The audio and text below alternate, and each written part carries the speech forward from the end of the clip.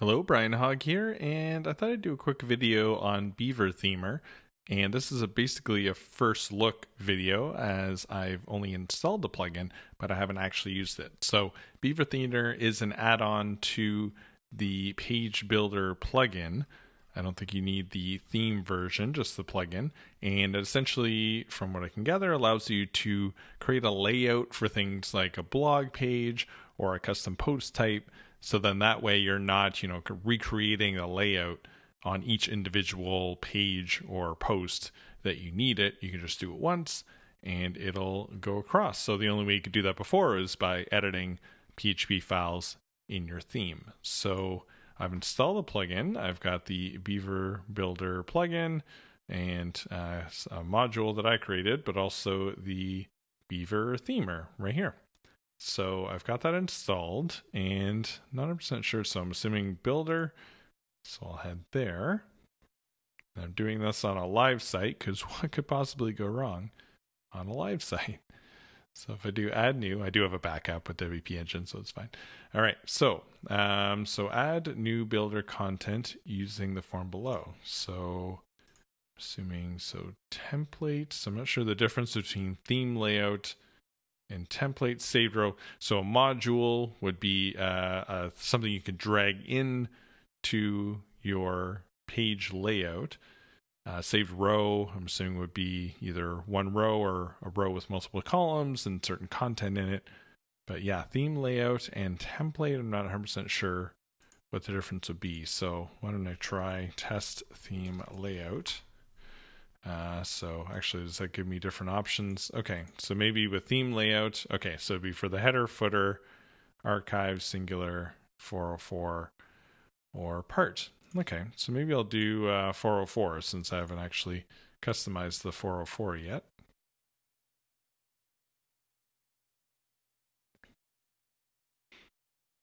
All right, so this is a 404. I'm going to show this for all users.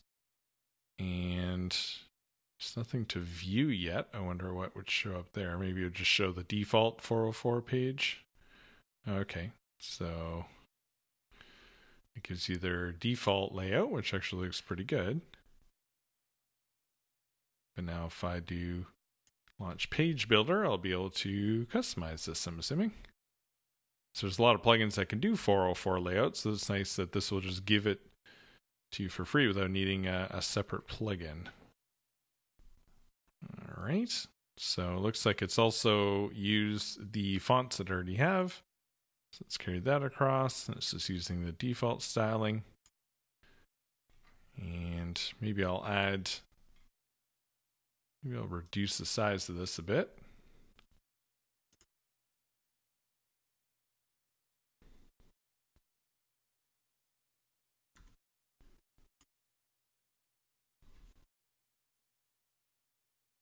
I actually remove this just to get rid of it. And then I'll actually add a row layout, a couple columns. And just add a note on either the shortcode plugin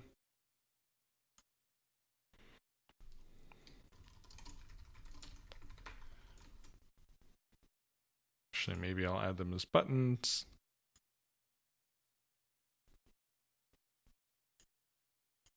Okay, so assuming this just takes effect, so there's my theme layout. So I'm on FL theme layout, test theme layout. I guess, yeah, if I go back to edit theme layout, I'm assuming I'll go back to this page. Okay, so it's a 404 type. It's shown to all users, and there's no way to change if I say made a mistake with which type that I'd selected on. There's no way to change that after the fact. So all right, so I've got that. So maybe I'll just rename this to 404 layout and update it. And let's just see if, I'm assuming since I've selected all users, this should just show up automatically if I put in a 404 page. Yep, it does. So sweet. So I've done my 404 layout. That's nice. Let's see if I can do another theme layout. Now I'm wondering if I can edit, say, the blog layout. So I'm not sure if that would be a template or, that I'll use when I'm creating a new. So that's a bit weird too. So if I go to templates, there's none here. So if I go add new, I'm assuming it's just going to select templates. Yep, as the default there. But I can, even when I go to templates, add new, I can still switch and pick a different thing. So that's no problem. So singular. I'm not sure if singular is going to be just for pages or for posts. And part, I'm not really sure what that is. So that could just be a part of the page, but it's not a module. So maybe it's a widget. So if I do singular there, maybe I'll do this blog post layout. But yeah, I'm not sure if that's going to be for any blog post or page. So let's see. We'll test going to a page afterwards and seeing if it affects that as well. So singular, so location. Oh, there you go. Okay, so now I can pick whether I want singular, if I want post category tag. So I'll pick post. All posts there. Yep, so it's got my listing of blog posts, and I can pick one if I want. And again, I can define it just based on some users. So if I view the theme layout, I'm assuming it's still in draft. Okay, so that's a nicer looking kind of title, but still huge, so I might reduce that. It's got the author bit. Okay, so I think I'll want to edit that a bit. And actually, I think I just got a page builder. So I'll pick launch page builder there. So again, I can reduce the size of this. Fixed, advanced. So it's just not taking up everything above the fold. It's a bit high. And I'm assuming this would be no comments. So, okay, cool. So it doesn't let you really pick, which, post info settings. Okay. So it doesn't give you like a template based way of picking what post info and how it displays. Like I can't change the delimiter from a slash, I don't believe, and stuff like that. Style, no, order, advanced. Okay. So it gives you the order. That's cool. But yeah, I can't make it a dot or a tilde or something like that in between. But at least if I don't want to, because I don't have comments enabled, which might be good actually to hide that by default if I don't have comments enabled, which I don't believe I do. I might actually, I'll double check. So I'll hide that, hide the terms. So I don't actually, I'll hide that. That hides it by default. And author, can hide that. I don't need that. But the date, I can leave. There we go. So I might actually change this to the brand color as well. Hit the style. So it's got photo, but there's no photo by default. So it's kind of weird. But I will do F530. Got the hex code memorized. Hit save. Cool. So that matches the branding there. Yeah, just a lot nicer spacing. So this is posted in tutorials. Oh, there you go. So they've got some short codes, WPBB, and you can change the separator. So I could probably do something similar to this for the post info. I just have to look up in the documentation what short codes are available and what the format would be. But for now, I'm just going to delete this. I'll delete this horizontal rule, delete this one. Remove that because I don't need it, and actually remove the comment thing as well. So I'm essentially customizing the post layout in exactly the same way that I would a normal page template. And just by hitting done and publishing it, this should then be appearing for all of my blog posts. So if I hit blog, yeah, so there's my individual things, how to add custom tags. And there you go. So it's actually showing that layout now for all posts that I have on the site. But if I go to, say, an individual page or a testimonial page, yep, so these are just pages as opposed to posts. they show up in the same way they did before. Same with pricing. Good to go. And same with my homepage. Great. So if I head back to the admin, so what other options do I have? Add new. Yeah, so I could customize the header and the footer a lot nicer. Actually, let's check that out. So right now I've got one of the Beaver theme header layouts. But let's see how this looks. And I wonder if it just pulls in. Nope. So it completely changes and even adds this like number and stuff. It'd be nice if it just pulled in, because I'm using the Beaver theme, it'd be nice if it just pulled in the settings that I had for the Beaver theme. And then, so it looks the same, and then I can just customize it from there, as opposed to completely overwriting it and needing to essentially start from scratch. But if I launch the page builder,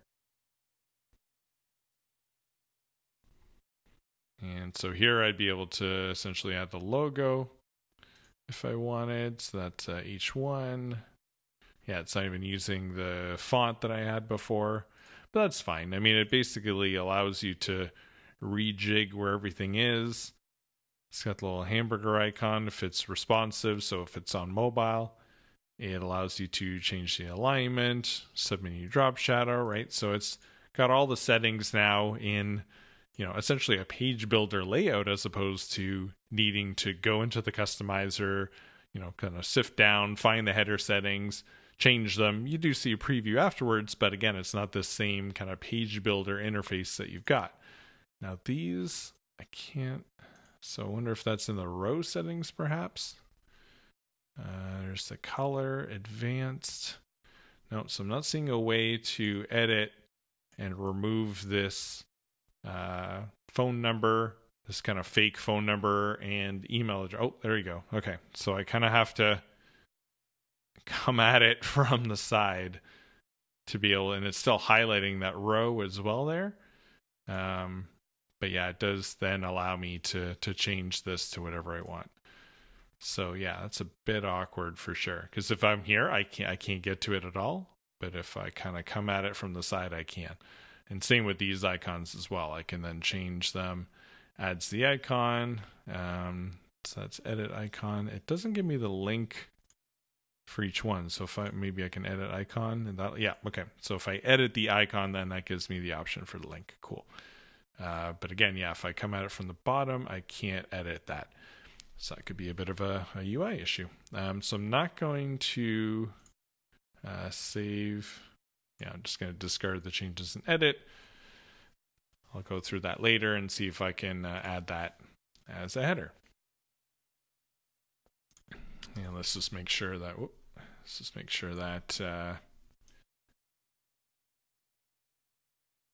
nope, so I got my same layout and I'm good to go.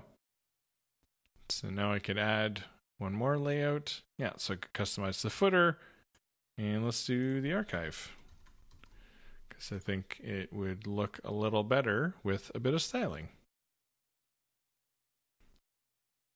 So location, I want the post archive only.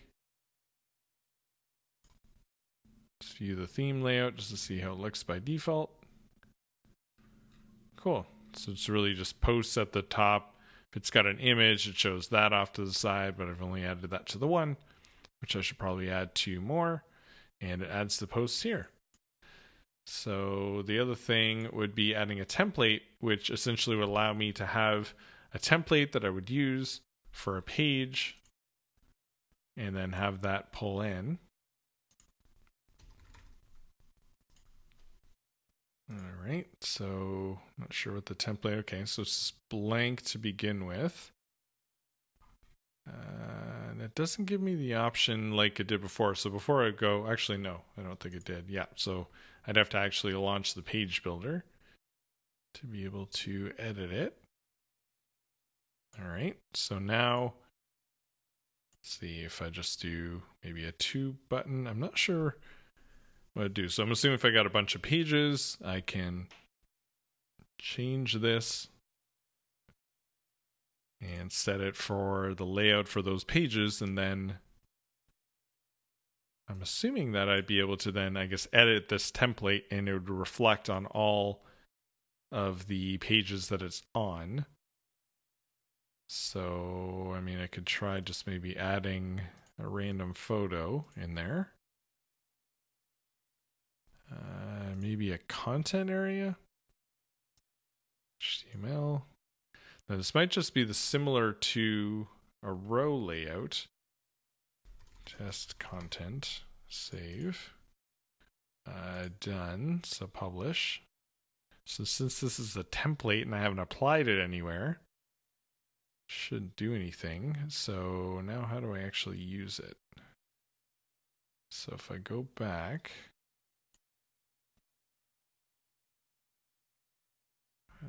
so there's templates. So maybe if I add a page, now it'll give me the option to use that template, possibly. Page builder. So now it's going to launch. Ooh, that's weird.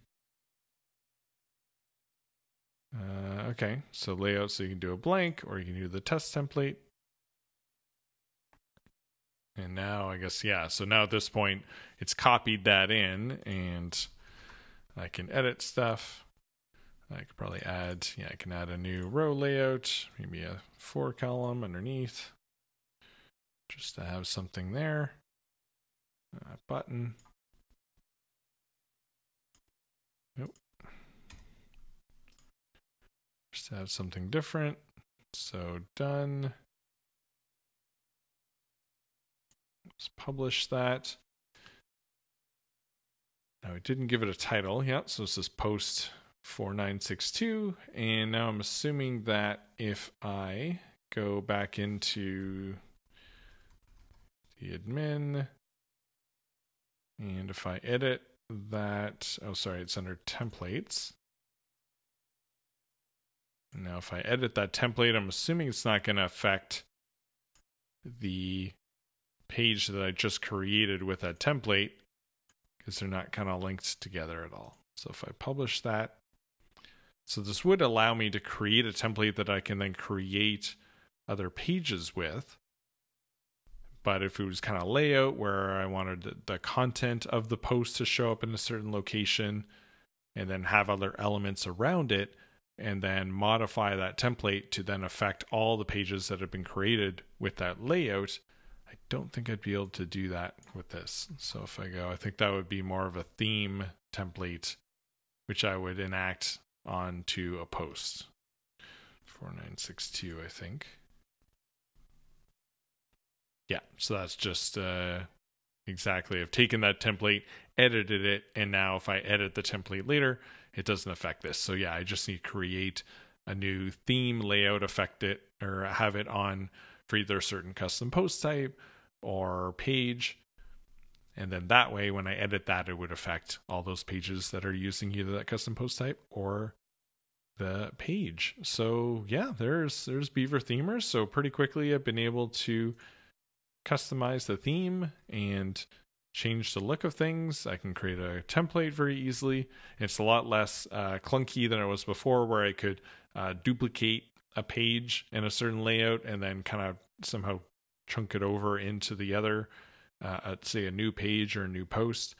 Definitely a lot cleaner to create the templates and stuff in this way. And yeah, there's some more advanced stuff which I haven't gotten into, but there's some field connections, which I'm assuming are the shortcodes that we saw before. And that's kind of how it works. So I think definitely worth it. You can use it on a limited amount of sites once you buy the license. And if you're creating websites for other people, I think this would be a good way to go. The other thing would, I guess, be saving these templates to move over into another site. I didn't see an option for that anywhere. So if I go to Builder, Saved Modules, yeah, so I'm not sure how I would then take these templates over into another site. So that might be the last thing that would be good to see, but perhaps it's in the documentation somewhere. So there's the intro, and hope you enjoy Beaver Themer if you decide to give it a try.